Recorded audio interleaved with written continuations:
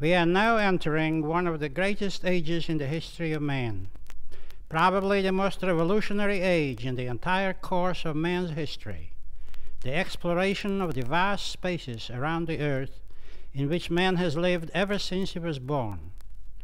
Until now, man has been confined to this little planet surrounded by an atmosphere 100 miles high. And in this respect, he has been like a fish at the bottom of a 100-mile deep ocean, unable to see what goes on above the surface.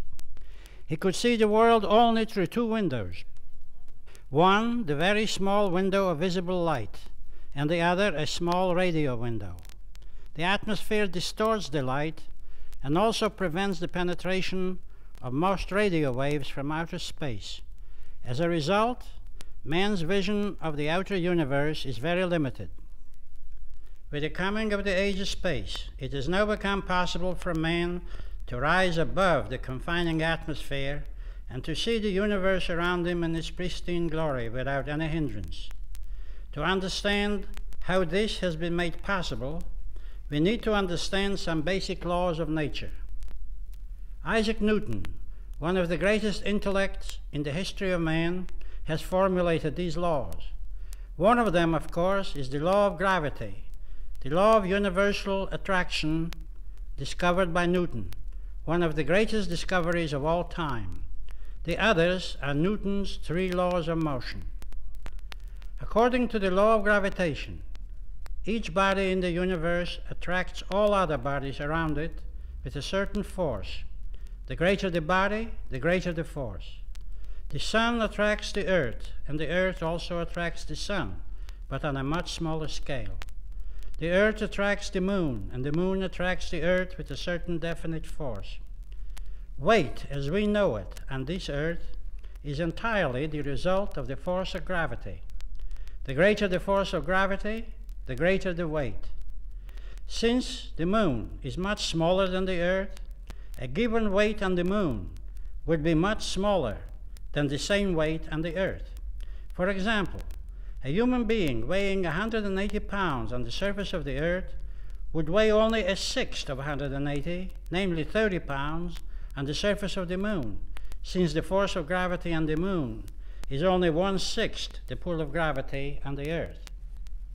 On the other hand, on Jupiter, which has about 2.5 times the Earth's gravitational pull, a man weighing 180 pounds would weigh something like 450 pounds.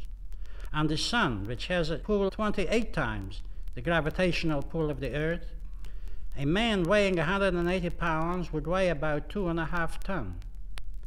On the other hand, the farther away a body is from another body, the less the gravitational pull. Therefore, a man weighing 180 pounds on the surface of the earth will weigh less on a high mountain, and would weigh less and less the higher he climbed. Gravity is the basic force that governs the movement of the satellites and the movements of all the stellar bodies, including those of the planets around the sun, of the moon around the earth, and of all the stars in their courses. All through the universe, as far as we know, the law of universal gravitation holds true. In addition, Newton has formulated the three great laws of motion. The first law of motion is that every body persists in a state of rest or of uniform motion in a straight line, unless compelled by an external force to change that state. In other words, a body at rest remains at rest, and it takes an external force to move it.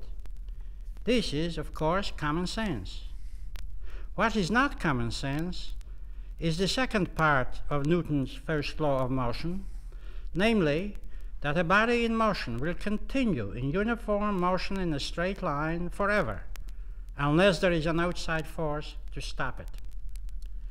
You have to remember the second part of this law to understand the movements of the planets around the sun, of the moon around the earth, and also of the movements of satellites around the earth, and of the artificial planets around the sun.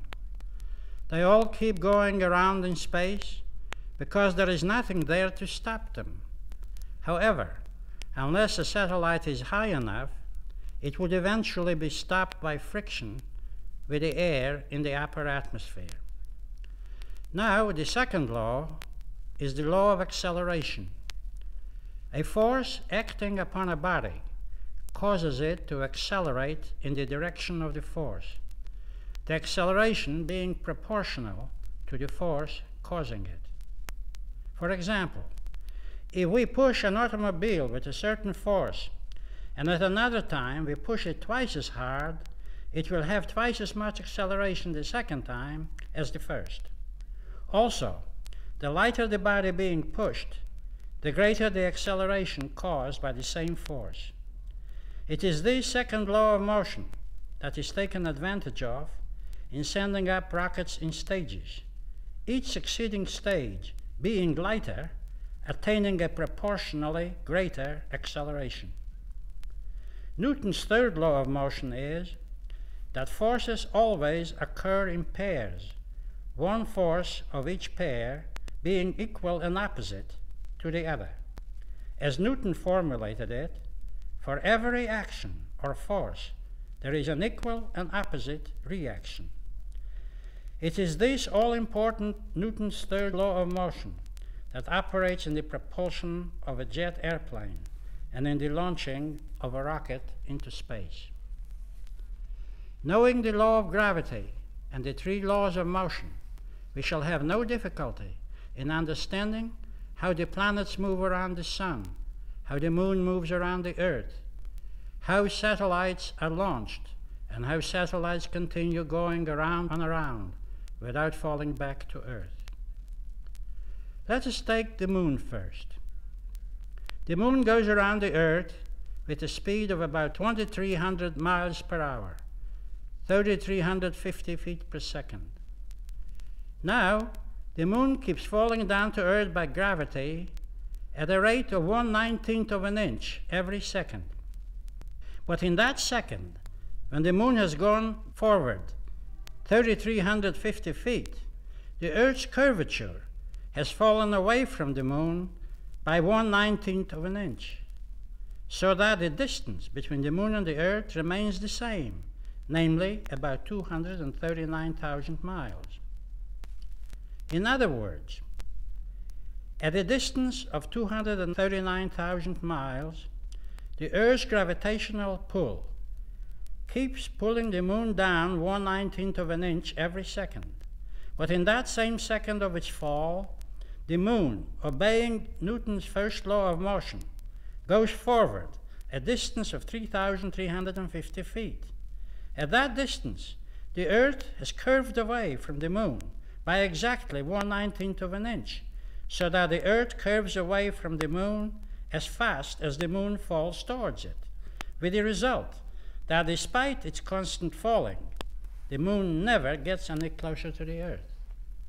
In other words, it is this constant falling of the moon towards the Earth that prevents it from going off in space in a straight line, but keeps on going round and round the Earth. It would really be more correct to say that the moon is falling around the Earth. The same is true in the case of satellites.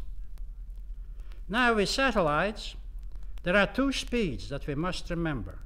One is known as the orbital velocity, and the other is known as escape velocity. Orbital velocity means that you must accelerate a rocket or a satellite to a speed of 18,000 miles per hour, 5 miles a second, to balance the gravitational pull of the Earth.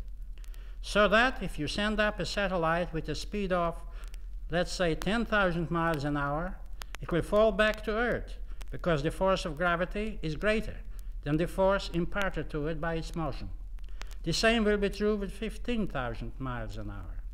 But if you give it a push that accelerates it to 18,000 miles an hour, 5 miles a second, then the satellite will go up in proportion with the acceleration imparted to it. Let's say it is sent up to an altitude of 300 miles. At that distance, the force of gravity will pull it down 14 feet each second, but it will also keep going forward at a rate of 5 miles a second. And at that second, at that altitude, the Earth's curvature will have fallen away an equal distance, namely 14 feet. So, the satellite falls down 14 feet, and the Earth also falls down 14 feet through its curvature. So the distance between the Earth and the satellite will always remain the same, namely 300 miles. At higher altitude, it would fall down less, but also the curving away of the Earth would be less. In other words, the Earth will curve away from the satellite the same distance as the satellite falls towards it, so that the distance between them will always remain the same. Escape velocity, on the other hand, requires a velocity of 7 miles per second, namely 25,000 miles an hour. When you accelerate a rocket to that speed, 25,000 miles an hour, it will escape the Earth's gravitational field altogether and will enter the gravitational field of the Sun, thus becoming an artificial planet. Now, actually, that's what has happened already. We have launched a large number of satellites to varying altitudes. Most of these were placed in orbit around the Earth because they were launched at speeds of 18,000 miles an hour. But there were so-called space probes that were launched at speeds of 25,000 miles an hour. These escaped the gravitational field of the Earth and entered the gravitational field of the Sun, so that they are now revolving around the Sun as artificial planets. Since they are at a height of millions of miles from the Earth, there is nothing up there to stop them, so that they will continue revolving, or rather falling, round and round the Sun for all eternity, unless by a very remote possibility they happen to collide with a meteor. Now, to go back a little bit in history. Rockets were known to the Chinese 700 years ago. They used them in celebrations, but did not understand the principle by which their rockets operated. Some 400 years later, in the 17th century, Newton explained this principle with his third law of motion, namely, that for every action there is an equal and opposite reaction. By this principle, rockets and jet planes operate. In the case of the rocket, you send out hot gases at a very high speed from a nozzle in the rear. And whatever the speed of the gases escaping in the rear, that will be the speed of the rocket going forward. The Chinese rockets operated this way, as did the rockets used by the British in their attack on Baltimore in 1814. These were the rockets immortalized by Francis Scott Key. He stood watching the rockets and wrote of the rocket's red glare in the Star-Spangled Banner. Our 4th of July celebration fireworks also operate according to Newton's third law of motion. In the case of jet planes, the same principle applies. In a jet plane, you use kerosene or petroleum, a hydrocarbon fuel, which is burned with oxygen from the air that the jet sucks in. This forms very hot gases, which are ejected at tremendous speeds through the nozzle in the rear. In the case of a jet plane, these gases come out with speeds of about 600 miles an hour or more, and therefore produce an opposite reaction, propelling the jet forward at the same speed. In the case of a rocket, the difference is that while a jet traveling in the atmosphere picks up its own oxygen from the air, a rocket has got to go beyond the atmosphere. Therefore, it has to carry its own oxygen. The hot gases come out from the bottom of the rocket at speeds of several thousand miles an hour, thus propelling the rocket forward at the same speed. Now the rocket and the fireworks that we used were very inefficient. It took the Second World War to produce a rocket on a practical scale. That was the V-2 rocket. The V-2 rocket used alcohol and liquid oxygen for fuel. It carried 4 tons of alcohol and 5 tons of liquid oxygen. a total of 9 tons of fuel, which it burned in only 1 minute. The rest of its flight time, 4 minutes, it coasted along on its own momentum. The V-2 had a range of about 200 miles, and it was the forerunner of all our present so-called intercontinental ballistic missiles. The V-2 did not have enough speed to leave the atmosphere to overcome gravity, because its top speed was only about 3,500 miles an hour. And as I have told you, to overcome gravity, to get in orbit, to balance the force of gravity, that is, you need a speed of 18,000 miles an hour. Now, how is this done? It is done in the so-called stage rocket. Instead of having to carry a big dead weight in space, you do it in 3 stages. Each stage has its own rocket engine and its own fuel supply. The first stage carries about 71% of the power and 3/4 of the weight. It goes up 40 or more miles in 2 minutes at a speed of 4,000 miles an hour. In these first 2 minutes, the first stage has burned up all its fuel, and by a timing mechanism, the used-up shell of the first stage drops off, thereby greatly reducing the weight. Now here is where Newton's second law of motion comes in, that the lighter the body being pushed, the greater the acceleration imparted to it by the same force. So, the second stage, greatly reduced in weight, has greater acceleration. The second stage attains a speed of 11,000 miles an hour and coasts onward up to an altitude of several hundred miles. The empty second stage drops off, and the third stage, carrying the last 2% of the power, impels the satellite into orbit at the required orbital speed of about 18,000 miles an hour. Being much lighter, the third stage still has enough energy to propel itself plus its payload, the satellite, at a speed of 7,000 miles an hour. When you add these 7,000 miles to the original 11,000 miles attained by the second stage, you have 18,000 miles an hour, and that, as we already know, is enough to balance the gravitational pull of the Earth and to place the satellite in orbit. When the built-in or ground-controlled mechanism releases the empty shell of the third stage of the rocket, the shell also goes into orbit along with the satellite, because by that time, both the satellite and the shell of the third stage have speeds of 18,000 miles an hour, enough to balance the gravity pull of the Earth. The weight of a satellite depends on the power of the thrust of the rocket engine. The greater the thrust power, the greater the weight. Similarly, the height of a satellite's orbit depends on both the weight of the satellite and the thrust power of its rocket engine. The lighter the satellites, the greater the height attained by it by a given thrust. Now, here is where I again want to remind you of the second part of Newton's first law of motion, namely, that a body in motion will persist in uniform motion in a straight line unless stopped by an outside force.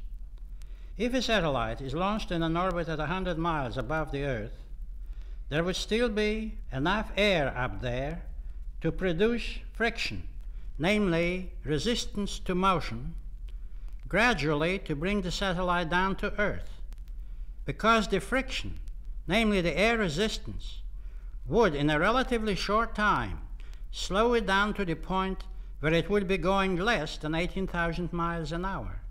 When it reaches a low enough velocity, the pull of the Earth's gravity will no longer be balanced by the falling away of the curvature of the Earth, so that gravity will pull it down.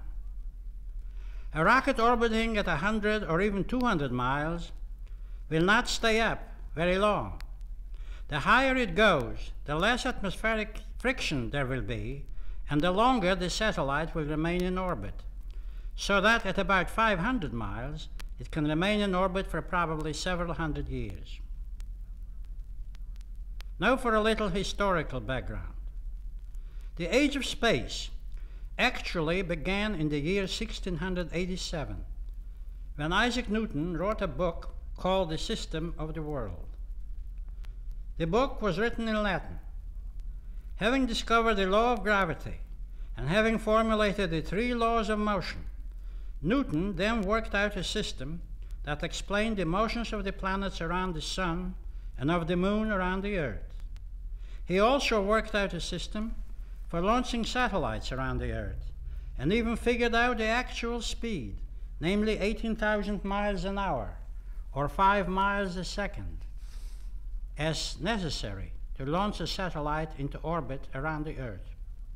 The reason he couldn't go ahead and launch a satellite was because he didn't have the technology, the practical tools, the metals, the electronics, the instrumentation that we have developed since Isaac Newton lived. So man had to wait something like 300 years before Newton's ideas could be carried out, the ideas that govern every step we take in the conquest of space. The real age of space, of course, began when the Russians launched the first satellite called Sputnik on October 4, 1957. We were a few months behind when we launched Explorer 1 on January 31st, 1958. After that, we launched Vanguard 1 into an orbit ranging from 400 to 2,500 miles above the Earth. This is high enough so that it is expected to remain in orbit for at least 200 and possibly 1,000 years. By the spring of 1960, the Russians had launched 4 Sputniks and 3 space vehicles they call Luniks. Lunik 1 is a planetoid circling around the Sun. Lunik 2 was the first object to land on the Moon by the efforts of man. The third Lunik went around the Moon, photographed the invisible far side of the Moon, and then went for a while into orbit around the Earth. The next giant step into space will be to launch a manned space vehicle.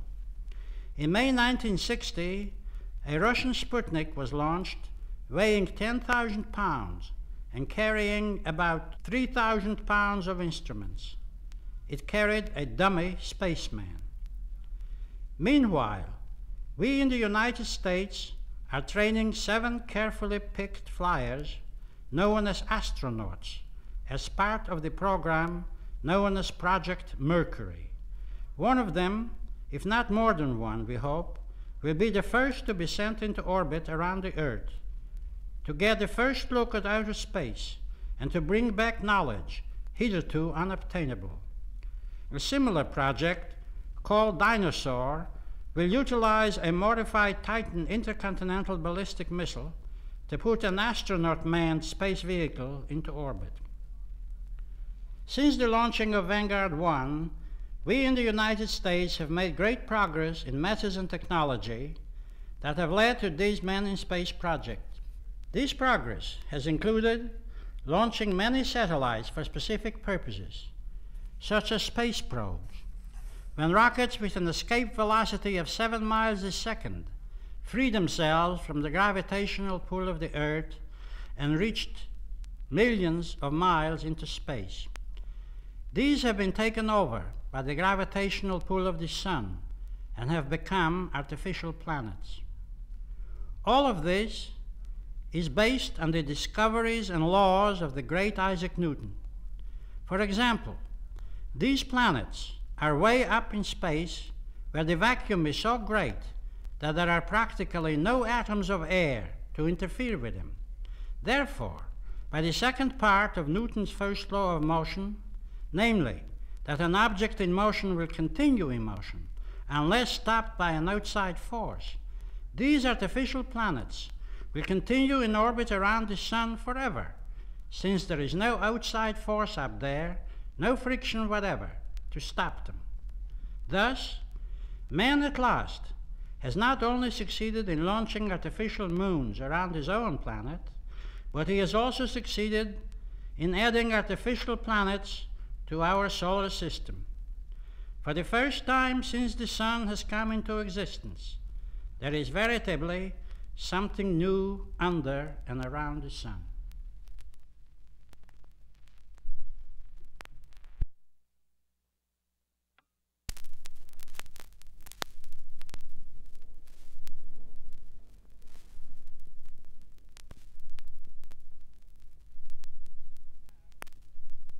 Now, what have man's artificial satellites, his moons around the Earth, and planetoids around the sun accomplished?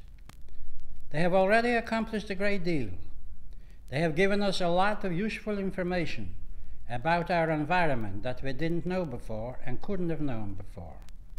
They have also opened the promise for many useful applications that will make life much richer.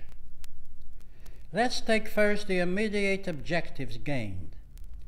We have begun to launch satellites that will make possible much more accurate navigation. These are known as lighthouses in the sky, also as artificial stars by which to navigate. Transit 1B, the first lighthouse satellite sent up in orbit in April 1960, is the forerunner of a system of artificial stars which, because of their exactly plotted orbits, will enable navigators on the sea and in the air to use the satellites in plotting their own positions with much greater accuracy. We have also launched communication satellites. At present, long-distance radio communication is dependent on the electrical mirror known as the ionosphere, a region of ionized or electrically charged air beginning about 65 miles above the surface of the Earth, which reflects shortwave radio signals of certain frequencies back to Earth and makes long-distance radio transmission possible. This electrical mirror is subject to great fluctuations, mainly due to magnetic storms, but we have already begun to send up satellites to serve as artificial electrical mirrors, not subject to magnetic storms. These pioneer communication satellites have already been used to relay radio signals long distances into space, escaping the interference of the atmosphere. A series of such satellites will make possible a completely reliable system of radio communication on Earth by reflecting the radio signals through space from one point to another. A similar setup of satellites orbiting the Earth could provide for worldwide transmission of television signals, which are now limited to distances no farther than the horizon. Tyros-1, the weather satellite sent into orbit in April 1960, which is expected to orbit for decades, has relayed to Earth detailed pictures of the Earth and its cloud cover. Similar vehicles to be sent aloft at different locations above the atmosphere are expected to place the science of weather prediction for the first time on a solid basis and may lead the way ultimately to the control of weather. Satellites are also playing an important part in national defense. Such satellites will serve as eyes in the skies and will detect any potential enemy's preparations for a surprise attack, and therefore will eliminate one of the greatest threats to the free world, namely the possibility of a super Pearl Harbor with intercontinental ballistic missiles that could travel across the ocean in about 15 minutes with hydrogen and atomic warheads. By eliminating the element of surprise, such satellites, such eyes in the skies, will really serve as great weapons for peace. Now, these are the practical objectives. There are other objectives that are not of immediate practical use, but nevertheless are of tremendous importance to man. Already, we have discovered with 2 satellites that the Earth is surrounded by great radiation belts, powerful electrical layers that surround the Earth. That would be of great importance when man gets ready to travel in space, because he will need considerable shielding to protect him against that radiation. We also have established records of communication with outer space. One of the artificial planets orbiting around the Sun, Pioneer 5, has reached a communication record between the Earth and space at a distance of 12 million miles, but that is only a beginning. We expect to reach more than 100 million, several hundred million miles in space. In addition to establishing a long-distance communication record, Pioneer 5, the artificial planet, has made several other highly important discoveries. One of the most spectacular has been the discovery of the existence of an electric ring current circling the Earth at an altitude of 40,000 miles. The current system forms a giant ring of low-energy electrically charged particles enclosing the Earth.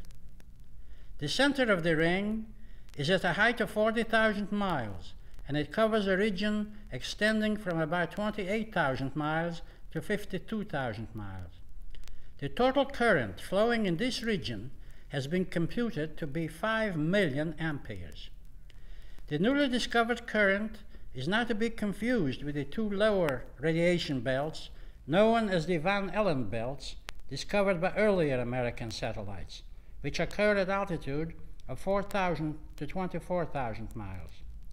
Pioneer 5 has also made a detailed examination of the magnetic fields between the planets. It is expected that these pioneering observations of the interplanetary magnetic field will shed new light upon the physical nature of the solar system. Now, the extraterrestrial environment in outer space is so different from conditions on Earth that it would be as inimical to human life as the atmosphere is to a deep-sea fish. For example, our atmosphere supplies us with oxygen, without which life could not go on. There is no oxygen in space. The atmosphere exerts upon us a sufficient barometric pressure to maintain body fluids in the liquid state. At 63,000 feet, the atmospheric pressure equals the vapor pressure of body fluids at body temperature. At such a pressure, the body fluids, such as the blood, will both boil and evaporate. In the emptiness of space, there is no air for use in an artificially pressurized cabin. The atmosphere filters out the dangerous radiations, such as cosmic rays and ultraviolet rays. In space, no such protection exists. In the denser layers of the atmosphere, visible light is scattered by the air molecules, producing the beautiful blue shade of the sky, the so-called skylight. In interplanetary space, the density of air particles is too low for scattering effects, and with the absence of the blue sky, the stars are visible against a dark background at all times, even together with a bright sun. The atmosphere transmits sound waves. In space, there is no medium for sound propagation. Space is totally silent. The loss of sound wave transmission first affects the higher frequencies, and finally, in the higher altitudes, the lower frequencies also disappear. But at a point 100 miles above the Earth, the zone of complete silence is reached. Since weight, as we have seen, is a measure of the force of gravity acting on a body, and since a space vehicle stays up there by counterbalancing the force of gravity, it means that the space vehicle, as well as its occupants, will be in a state of weightlessness, or zero gravity. In such a state, whales and elephants, mice and man, the fat lady of a circus, and the shapeliest of fashion models will have the same weight, namely zero. No one at present knows whether human beings could withstand long periods of weightlessness, either physiologically or psychologically. But the little shaggy dog Laika, that lived for a week in orbit in Russia's second Sputnik indicated that the condition is not incompatible with life. These are some of the problems that space medicine, a new branch of medical science, must solve successfully to make it possible for man, the deep-sea fish, to live outside his customary waters, the atmosphere. The ultimate purposes for which the American space program is striving are: first, the study of the Earth and the Sun in order to understand how the Sun controls our planet. Second, to learn the nature of the solar system and the universe. Third, to search for the origin of life and its likely presence outside the Earth.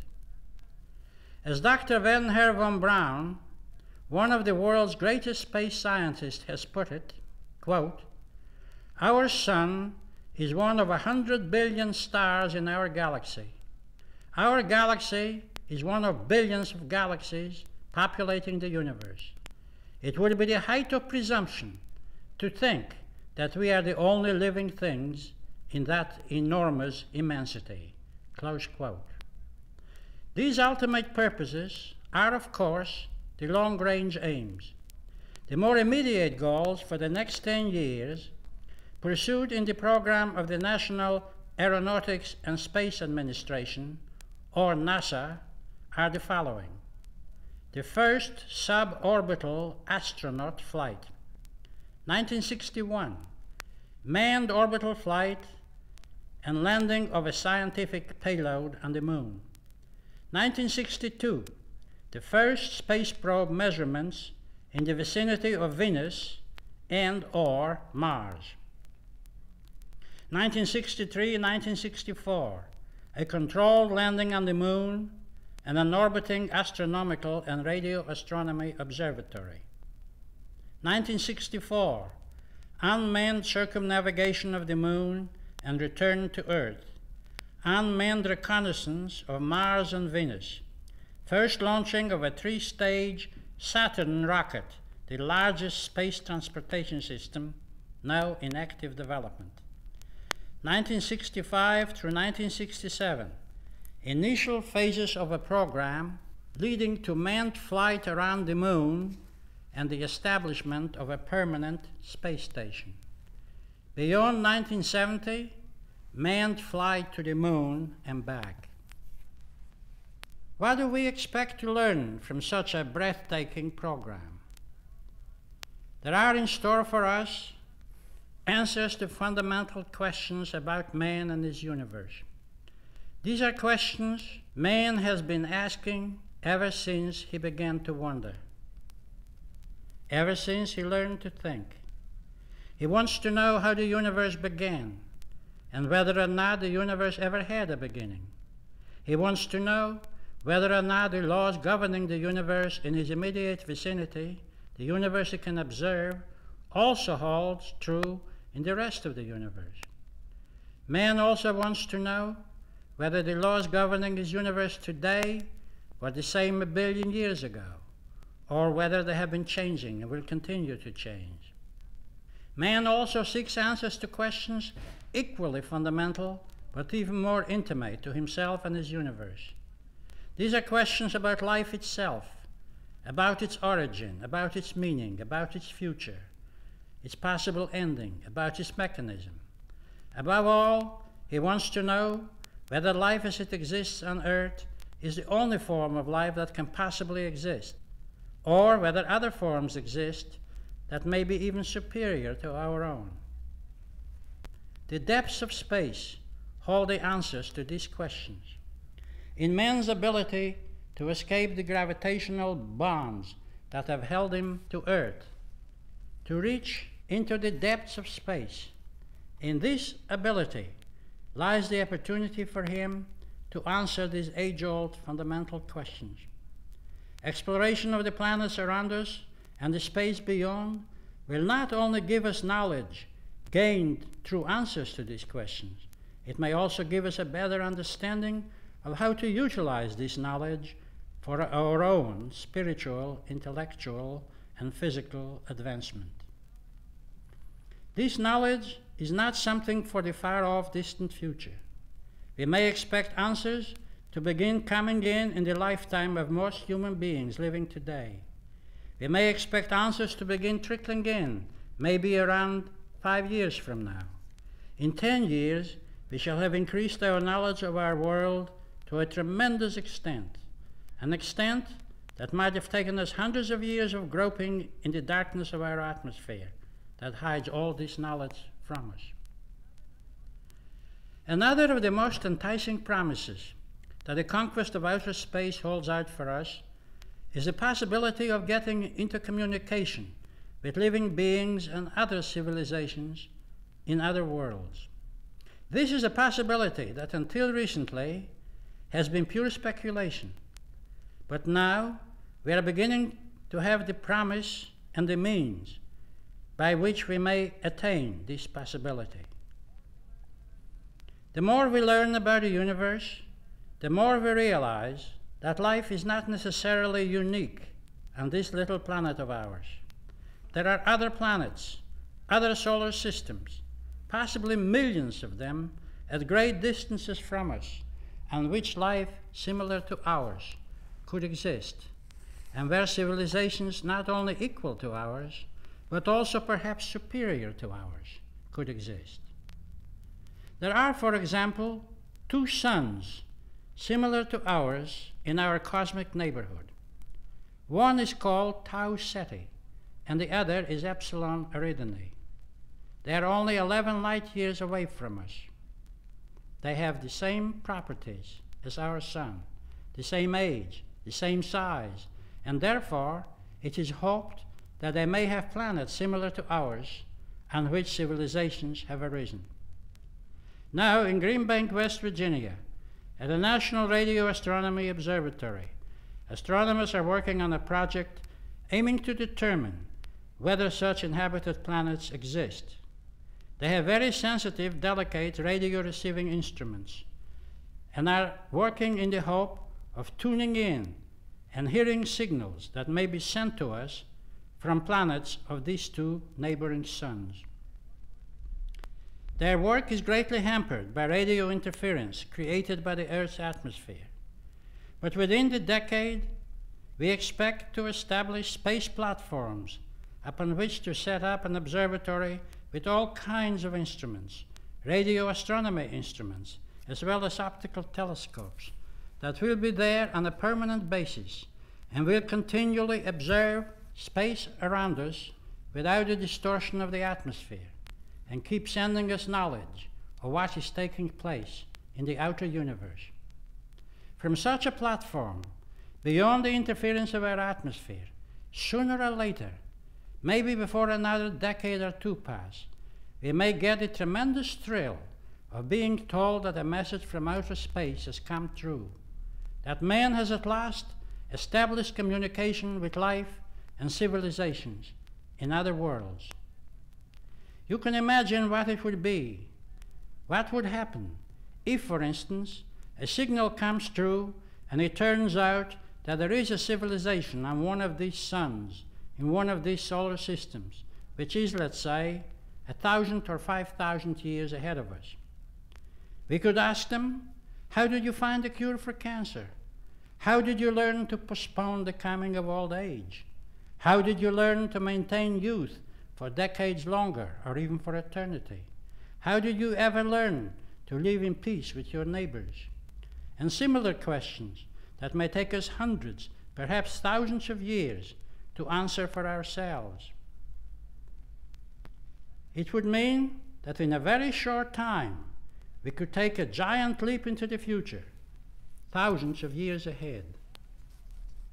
Now, all this knowledge will enrich us so much, intellectually and spiritually, that man himself on this earth will really become a different being. Man is born with creative talents that, until now, have had very little chance to develop to their full potential. There is practically no human being, if he is normal physically and mentally, who does not have some specific creative ability. This new age of space will enrich man to such an extent that he will have greater vision, greater understanding, and therefore will be a superior human being to what he has been. Hence, it may be said that in addition to reaching out to other planets by actual space travel, and in addition to becoming enriched by much new knowledge about the universe around us, this planet of ours will in itself be changed to an extent that to all intents and purposes it will be as though we had left our planet and reached a far-off planet in outer space, in which life is infinitely richer than it had ever been on this earth. We might therefore say that on the strength, on the wings of the new knowledge that outer space will give us, man shall be able to roam intellectually and spiritually throughout his universe as though he had become an entirely new being, endowed with the ability to travel at will throughout space and to master its secrets. We are now therefore entering an age of which, until recently, even the most imaginative of dreamers has not even dared to speculate. The question is, will man be prepared for it? It is essential that man be prepared to adapt himself to this new world in which he is now about to enter. Unless he does so prepare himself, he will not only be in danger of not getting all the advantages that this new world would offer him, there is also great danger that the knowledge he will get will be misused, just as a great deal of the knowledge man has found in the past has been misused for destructive purposes. Man's very survival may depend on his becoming aware that he is standing at the gates of a new world in which the great creative forces, intellectual and spiritual, dormant within him, may at last reach fulfillment. By such awareness, he will take the first important step towards the transformation of this earth into the planet of his dreams.